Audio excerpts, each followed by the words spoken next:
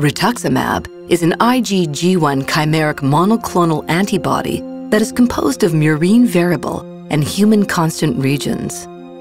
Rituximab binds CD20, a surface antigen whose expression is restricted to B cells. CD20 is a membrane-associated phosphoprotein that regulates the early steps in B cell activation. Binding of CD20 by rituximab neither modulates expression nor causes substantial internalization of CD20. Treatment with rituximab causes rapid depletion of certain B cells within the first 3 treatments, and the effects can last for 6 to 9 months. CD20-positive B cell precursors, transitional B cells, and naive B cells are most susceptible to deletion by rituximab, while B1, marginal zone, and germinal center B cells are more resistant.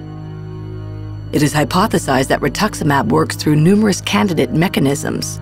These mechanisms vary depending on how the disease is expressed in each patient. The first mechanism of B cell deletion is antibody-dependent cellular cytotoxicity, or ADCC, where an antibody-coated target cell is directly killed by an effector cell expressing Fc receptors. The second mechanism of B cell eradication occurs via complement activation through the classical pathway. This leads to formation of the membrane attack complex and, consequently, cell lysis. The third mechanism of B cell attack by rituximab induces apoptosis of B cells.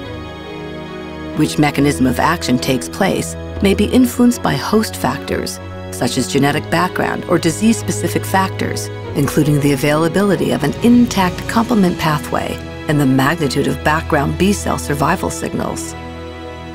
One other possible mechanism through which rituximab may work is the immune complex decoy hypothesis, whereby the binding of rituximab IgG molecules to B cells forms immune complexes that in turn bind to Fc receptor-expressing immunocytes and lead to sequestration, elimination, or altered function. By depleting B cells and modulating the immune system, rituximab leads to reduced antigen presentation, pro-inflammatory cytokine production, and autoantibody production, thus potentially reducing the severity of B cell-mediated autoimmune rheumatic diseases.